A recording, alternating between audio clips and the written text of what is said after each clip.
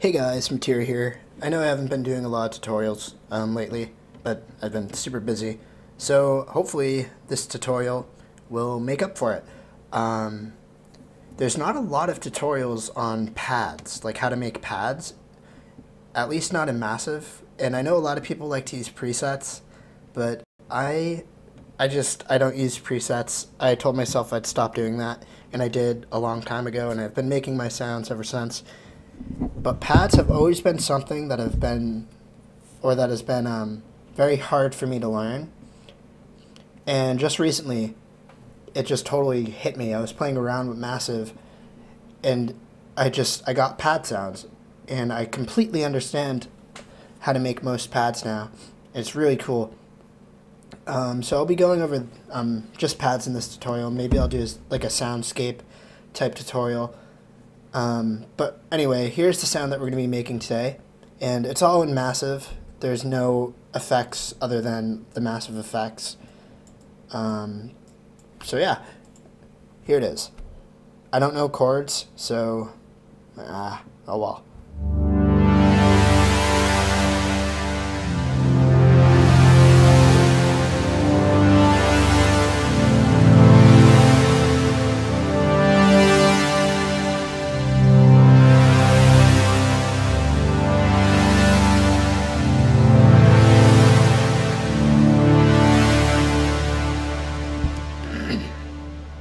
So yeah, that sounds really cool. I really like it. And another thing we could do is, first of all, let me show you the type of quote-unquote chords I'm playing. So it's 3-note chords. And really, to get the best sound out of pads or any type of pluck sound is to layer it. So I'm just showing you guys how I would do chords. I piece it together one by one, and then I take it, I look at the bottom note, well, I select all, I look at the bottom note, hold Control, click it, and drag it up to the next octave, which is right there. So now if I take all this and I just make it really long, I can even bring this one down to D2 or D1.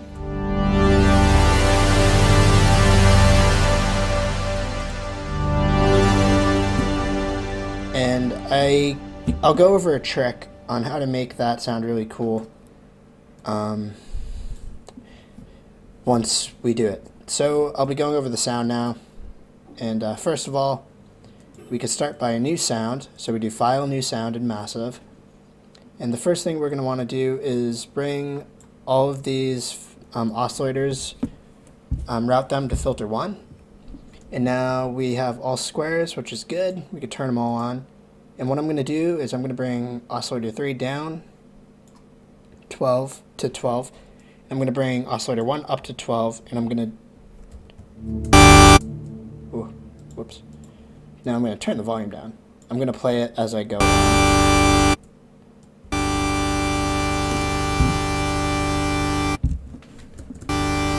So yeah, it sounds really boring right now, but that's not a big deal. One thing that's optional that we could do, is we could detune these top two a little bit, maybe by like 3 or 4 in the opposite direction. And that makes it sound a little bit bigger. But it's not necessary to do that because we could do that in our voicing tab, which is where I'm going next. So let's go into our voicing tab. And first of all, we're going to bring unison up to however much you want. And make sure you put the volume down because it's going to get loud. It doesn't sound like anything's changed yet, but that's because everything's just layered on top of each other. We have 10 of our oscillators, so that's like 30 oscillators, though our max is 16, so we're only hearing 16. 30 oscillators playing at once. And then times that by the amount of keys we have playing, or the amount of notes we have playing. So it's a lot, but they're all layered on top of each other. So what I'm going to do is do pan position, and what that does, sorry, is it takes each of those layers and it spreads them, so it widens them. So they're not all right in the middle. Some are off to the left, some are off to the right. So with and without. Yeah. One thing I'm going to do is I'm going to put my lower, my oscillator 3, which is the lower pitch, I'm going to bring that more to a square wave. I find that square waves are good for the bass or the lower notes, and then saws are good for the higher notes. So I'll keep my oscillator 1, which is pitched up 1, I'll keep that as a saw, and oscillator 2 I'll bring to kind of a saw square wave, more on the saw side. And now I'm just going to play with the volumes until I get something I like. I usually put the bass down, or the lower notes down, and the higher notes down.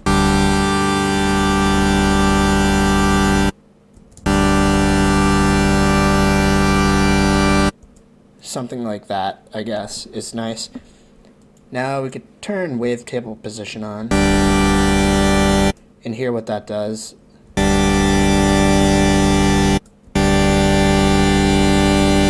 So it doesn't make a noticeable difference to me, so I'm not going to put it on. Now the magic pitch cutoff. So I'll turn it on, and right away I'm going to go to this number and I'm going to double click it to bring it down, and I'll bring this all the way to the right, and I'll just slowly increment this until I get a sound I want. So I'm going to play it and increment this by holding it and dragging it up.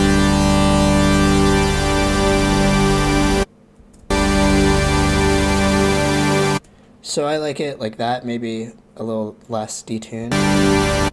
And again, this is just taking each of the layers, and it's like lowering the pitch by however much the amount is. So just like I said was optional before, we're just doing it in this tab instead of doing it on our oscillators.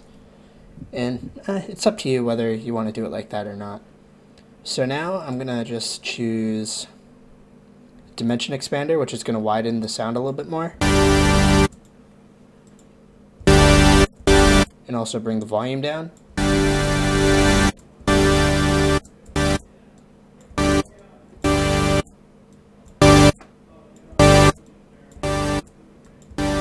So I like having the size down a lot. I don't like having it so that when I let go of the key there's a giant delay.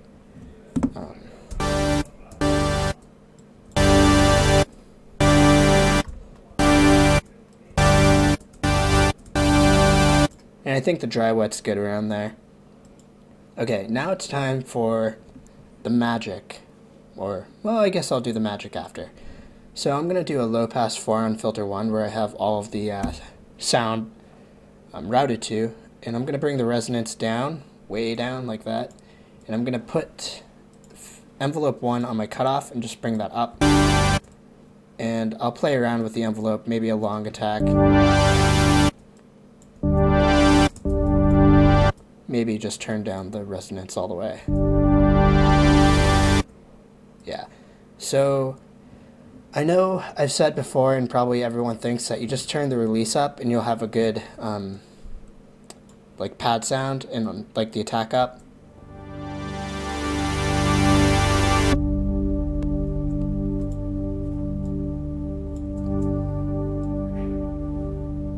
But I mean, it's okay, but if you do it like this, when you press another note, you get like that weird, like it's already, the envelope's already up here, so you won't get the same effect as what I'm going to do right now. So I'll play this.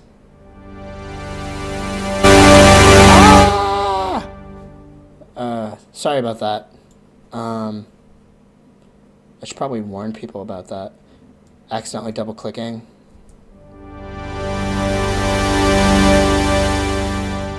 Okay, so that sounds pretty cool, but for effects 1, I'm going to put the what I called magic before on, and that's just Massive's built-in reverb, just normal reverb, and I'll put the size up a lot, put the density up and the color up. So the color, if you watched my tutorials on sound design, the color is just how bright the reverb is, so how much highs essentially are in your reverb, and your density is it's hard to explain, but you're I can't even talk right now. You can hear it when you put it up. So our size is giant, and I'm gonna put our wet dry way down, maybe like there, not way down, but.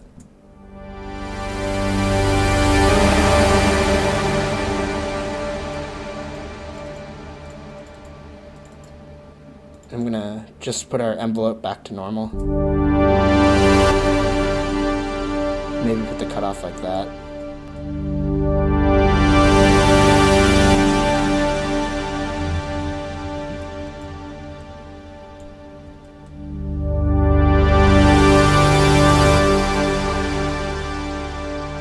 And I really like bright pads, so I'll just turn the highs up and also bring the lows down a little bit. I don't want it cluttering the bass if I had like a sub bass in here.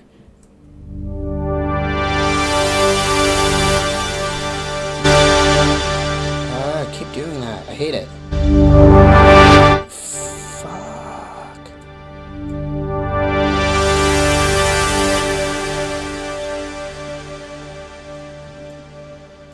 And another thing we could do is if we route this F2 to parallel, and then we put another low pass and also bring that up and the mix down, we could have this at a set place, our cutoff, and then we could put an LFO on it. Just put that like that maybe. So it's kind of like a wobble, almost to the top and then below halfway. We could put this LFO on our sine wave and turn off restart and put on sync maybe and do like something like 4/1.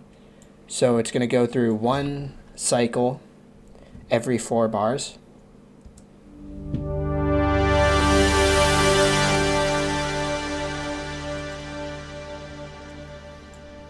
Let me.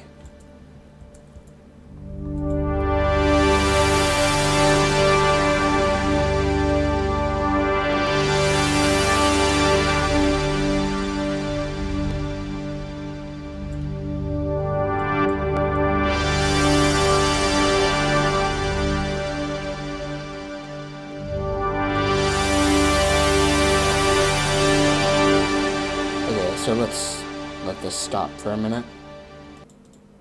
Okay, so.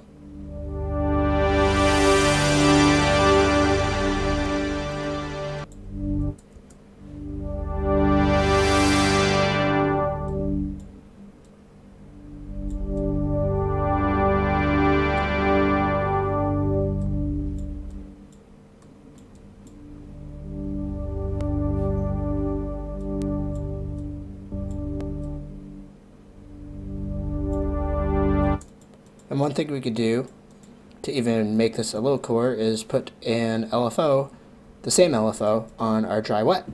And we could do something like this.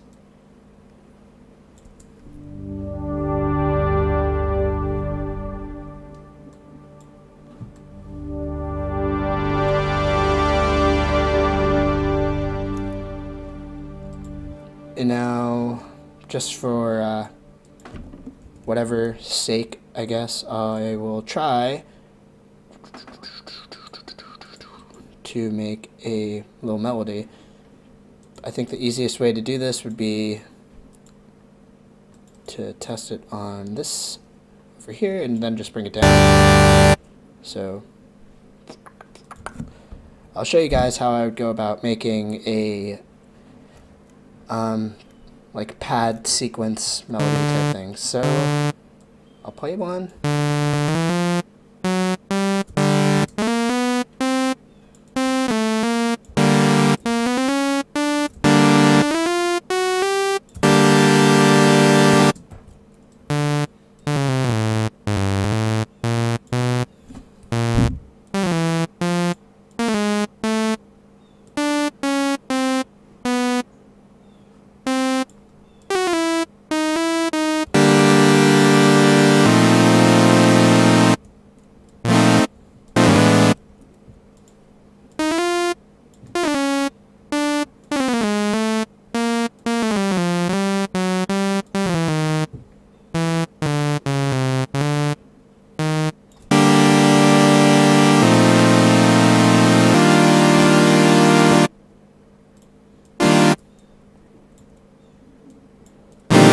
So I'm just kind of doing it one at a time and then listening to hear how it sounds.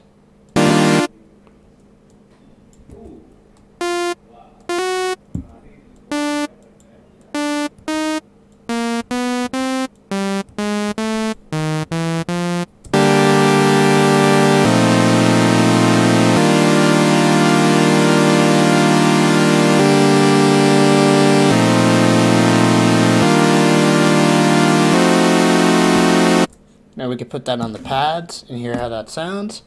I actually really like this. I might make a song afterwards.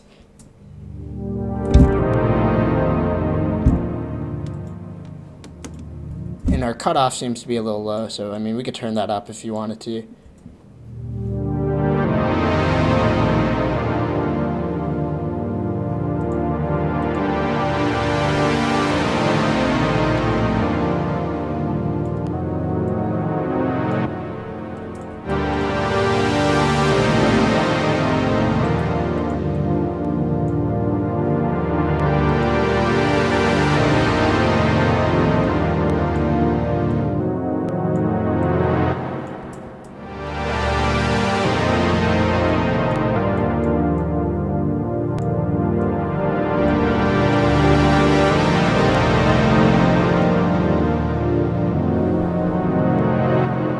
So yeah, I mean, that sounds really cool. I really like this, actually.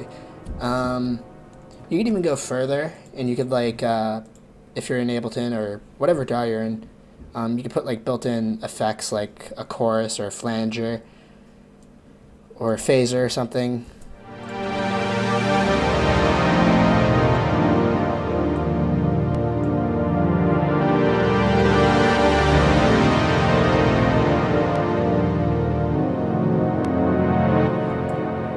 Yeah, so I mean that's that, really.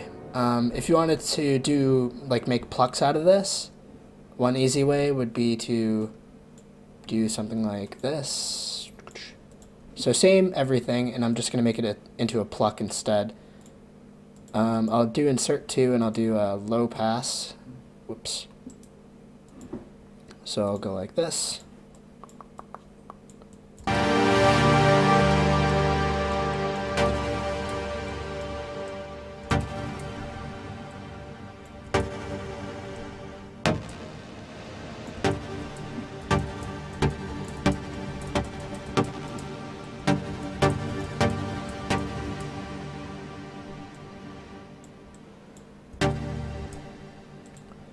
And there we go, we have a pluck just by making a pluck envelope.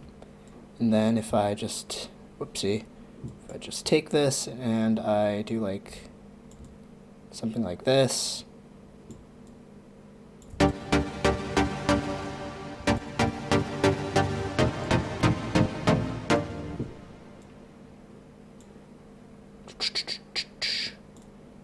Like,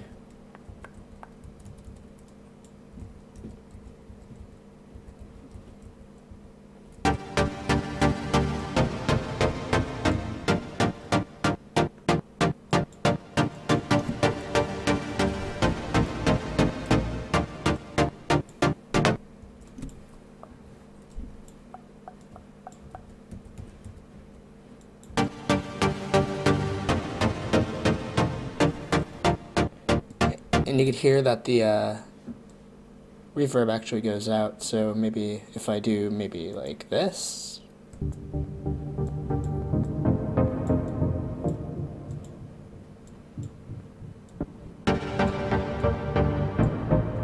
Maybe invert it. Maybe even make it a little shorter.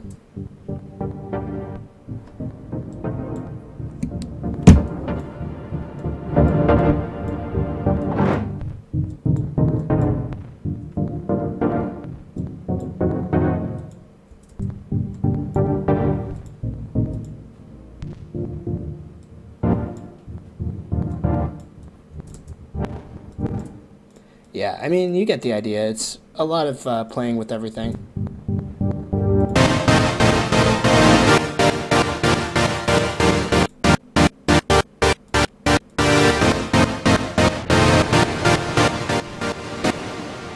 So honestly, if you just use, or if you play around with the reverb and modulating it either with envelopes or an LFO or performer or something, and then using the same LFO to maybe put on like a cutoff of a filter or something, I mean, you can get some really cool pad sounds and pluck sounds.